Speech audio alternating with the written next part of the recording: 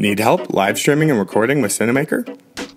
With Cinamaker, you have the option to go live to Facebook, YouTube, Twitch, and any popular RTMP destination, all with the ability to live edit in real time by cutting between cameras and adding media elements.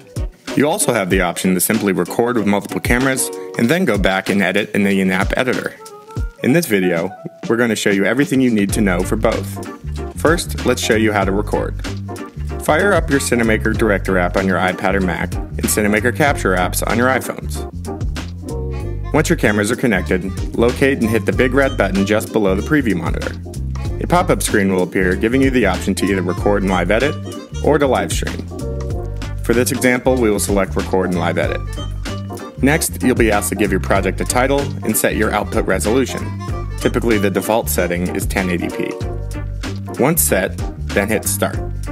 With the cameras recording, you can use the power of Cinamaker in live editing by simply tapping your desired camera's preview monitor to cut between cameras, display and hide graphics and media by tapping the eyeball icon next to your preloaded media item, and adjust your cameras and audio mix in the camera and audio menus.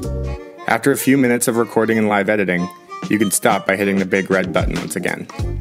By default, Cinamaker records and saves your recording into individual project folders, including your cameras, audio, edit decisions, and media, so that you can go back and edit anytime from within Cinamaker's in-app editor and/or in your favorite desktop editor such as Final Cut Pro and Adobe Premiere.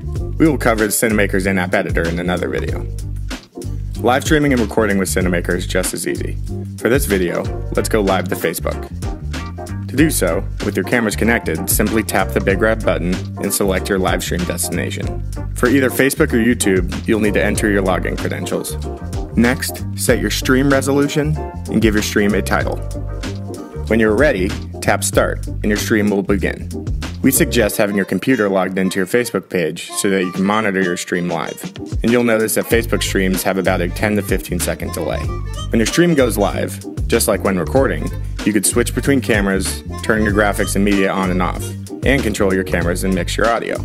To finish your stream, hit the big red button again, and a project folder will be created just like it would while recording.